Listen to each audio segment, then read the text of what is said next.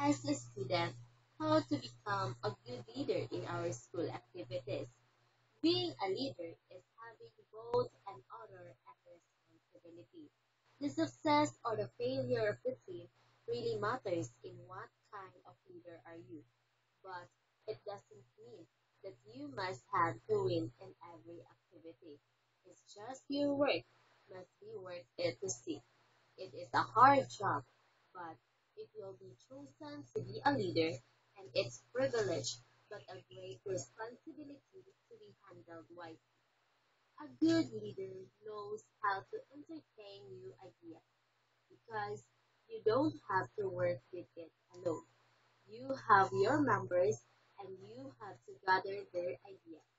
But a problem may occur if the idea of one of your members will be disparate from the other ideas, and this will also test your leadership. A good leader is open-minded, creative, resourceful, patient, always calm, and most of all, a good follower.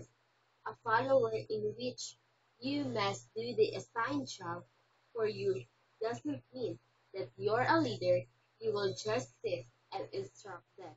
Instead, you must be the head of the team, and you must really guide them on what to do. The most problem that occurs is that sometimes the leader does all the work in a team, and that is not true. It's your job to lead, but not to tolerate your members. You must mold them so that when the time comes that they will be chosen to be a leader, they can also take the responsibility. But the most important attitude of leader is respectful and friendly, so that they will also respect you.